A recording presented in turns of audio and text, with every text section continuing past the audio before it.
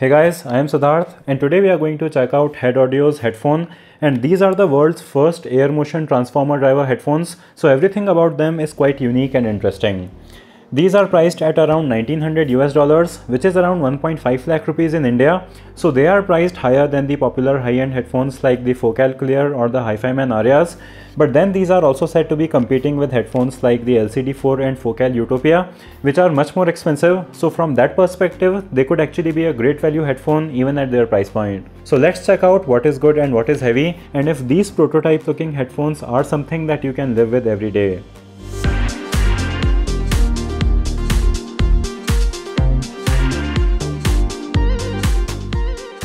So beginning with the unboxing, the headphone comes in a really big box and you don't have a lot of fancy stuff going on inside, as the pro audio brands don't generally care about spending on things that don't really matter. But the headphones are really well protected in this foam casing. The cable that you get with these is nice, but it is a little stiff, and the twisted cable design with a sleeve on it makes it have a weird shape. Now these headphones are obviously way larger than other headphones. They look really big on your head and they kind of feel more like a sound helmet than a headphone. But in spite of that, once you wear them, they feel quite normal, and the reason behind their unusual width is that they don't have dynamic or planar drivers like you find in other headphones, and the air motion transformer drivers that they have has to be placed at a greater distance from your ears to sound right. The air motion transformer driver produces sound in a different way, so instead of a pistonic motion that you find in something like a dynamic driver, they have kind of a squeezing in and out motion with the folded ribbon driver in their ear cups. This is the same technology that you will find in tweeters of speakers like the HEDD Audio HEDDphone, which you see me using, and HEDD Audio was actually also started by the founder of HEDD Audio. They thought about using their critically acclaimed AMT driver technology on headphones, so they started with a very rough prototype and then they had around 20 revisions before it became the headphone. So even though this is HEDD Audio's first headphone, this is a product that they have spent a lot of time and thought on, so it may look very different, but it is actually surprisingly usable as an everyday headphone. Coming to the build of the headphone, their construction is very solid and the headphone feels really well built, but the finishing on it is quite average. It does have a very strong feeling in hand, and it really feels like this headphone would be able to handle a drop or two even after being so heavy, which I find to be quite impressive. But when you take a closer look at it, it is really clear that HEDD Audio wasn't trying to impress anyone with a luxurious finish or intricate design patterns that you would find on something like a Focal Clear MG. You can see some solidified bits of paint left on the metal frame, and in some spots the paint has already chipped off on my new unit. The swivel mechanism also makes a creaking noise because the metal piece on the headband is directly touching the metal frame of the ear cups. So this is definitely not the kind of polish that you would expect to have on a $1900 headphone, but then again, the overall construction feels really strong and well engineered, and I really don't think that anything on this headphone would break even after a long time. The AMT drivers in them do make a crackling noise when you put them on due to air pressure, but that is normal and it doesn't happen once you have set them on your head.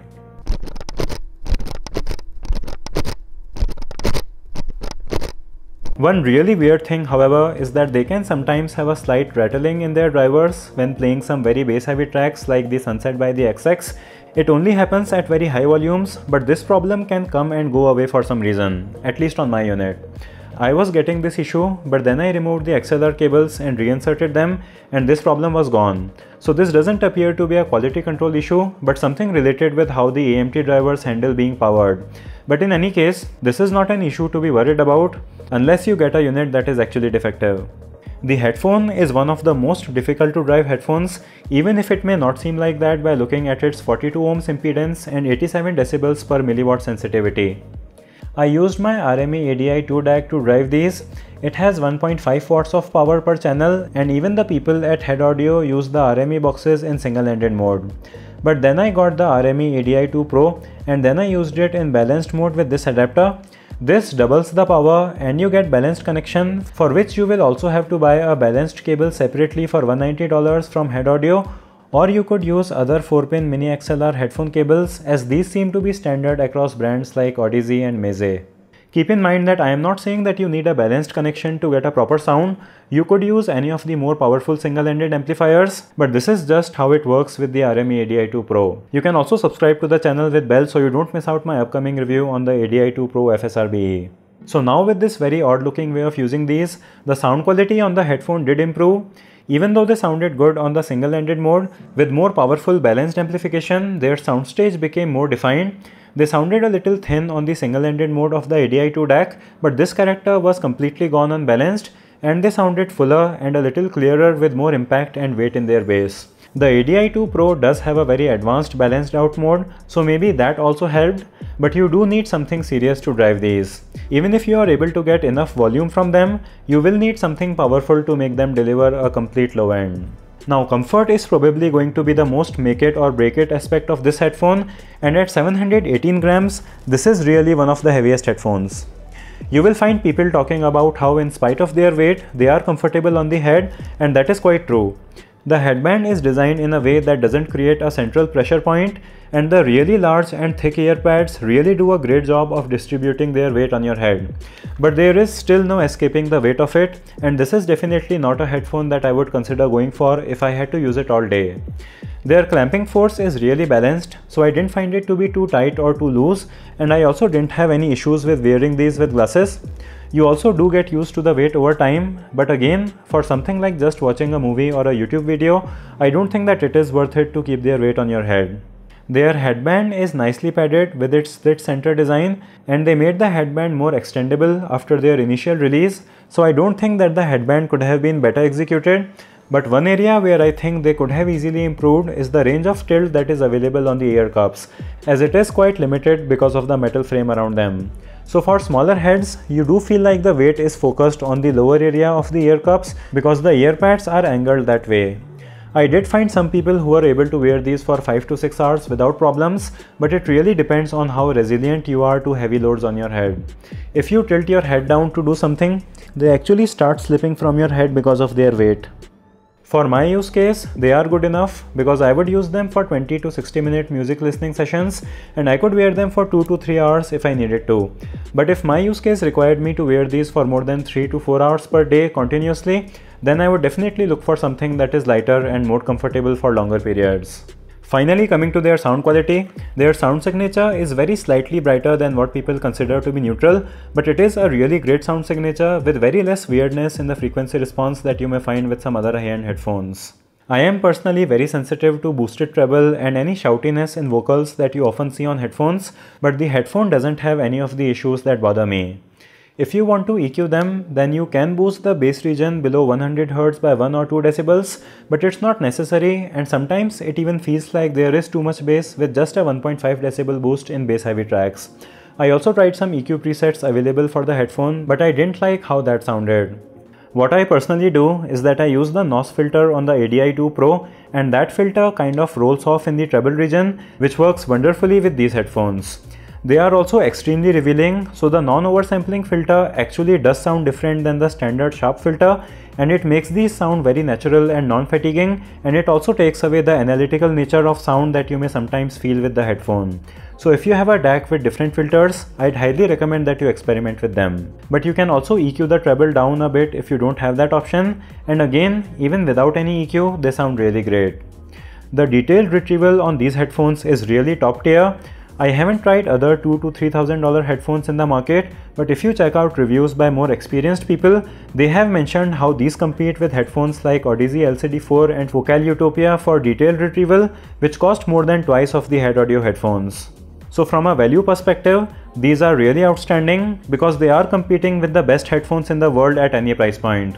And that is actually quite apparent when you listen to these. So when I record my voice for these videos, I have a very silent fan running in the room, and even though it is not very audible, I use noise cancellation feature in Adobe Audition that cancels noise by taking a sample of the room noise.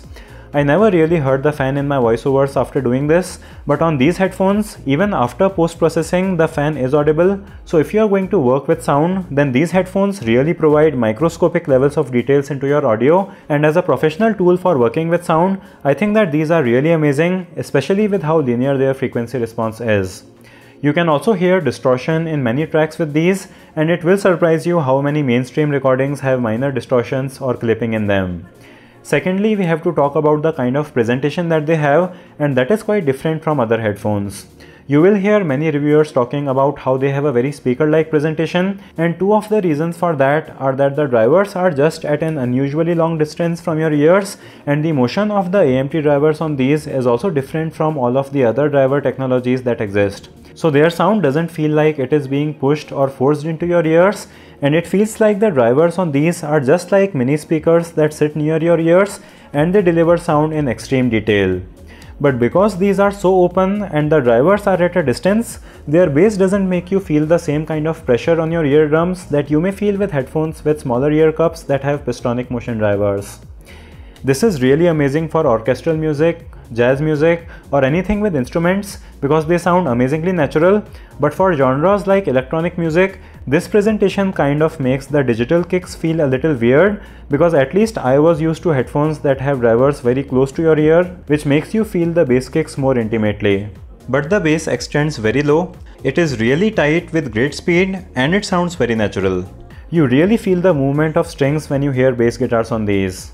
There's a very distant and deep artificial bass line in Billie Eilish's Everything I Wanted at almost 2 minutes, and you really hear the scale and separation of it on the headphone. The bass extends very deep, so it gives it that atmospheric quality that is very difficult to get on other headphones.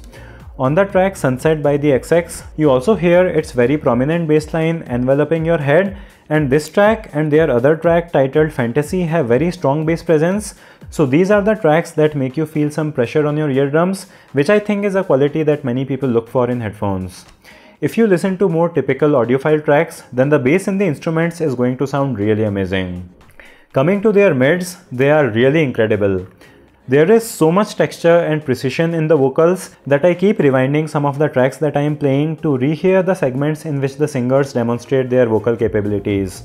You really have to hear your favorite singers on these because you will really hear how they sound. One notable example that I listened to was in the cover of Royals by Postmodern Jukebox, and they have that Puddles Pity Party guy singing it, and in the end he's just on top of his lungs singing very loudly, and the headphone just delivers that experience in such an amazingly natural way.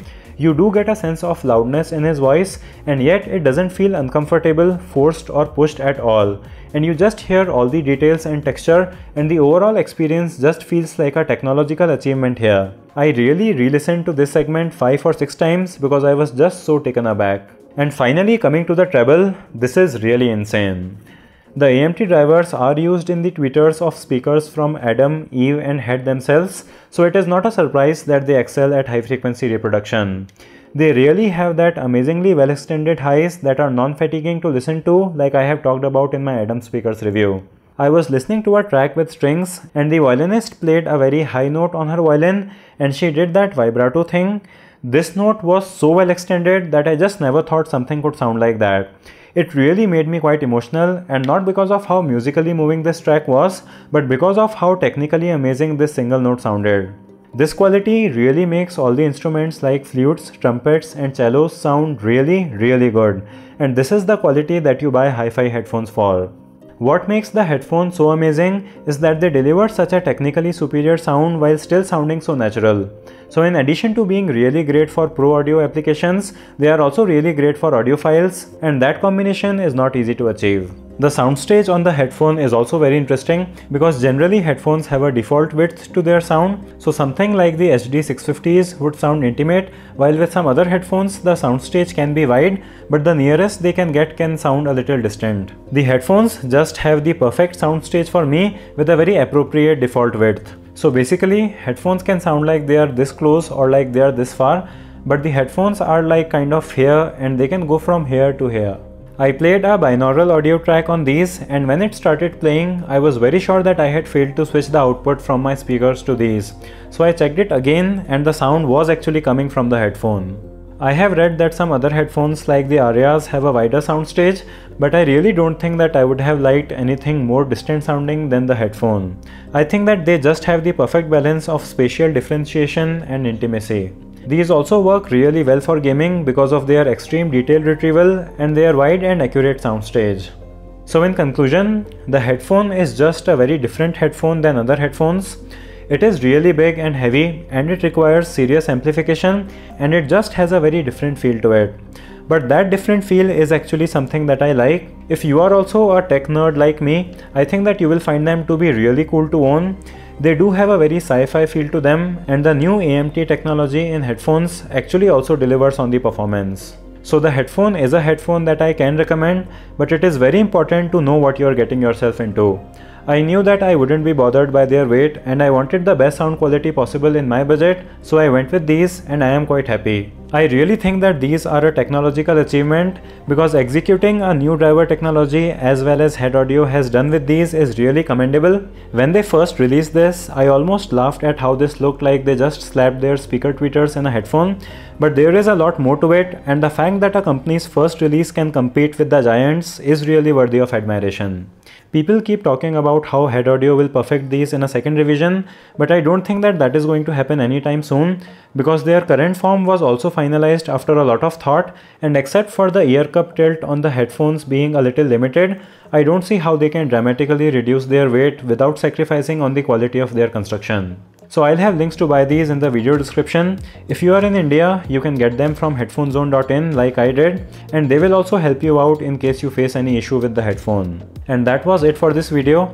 Let me know what you think about the headphone in the comment section below, and give it a thumbs up if you liked it or a thumbs down if you disliked it.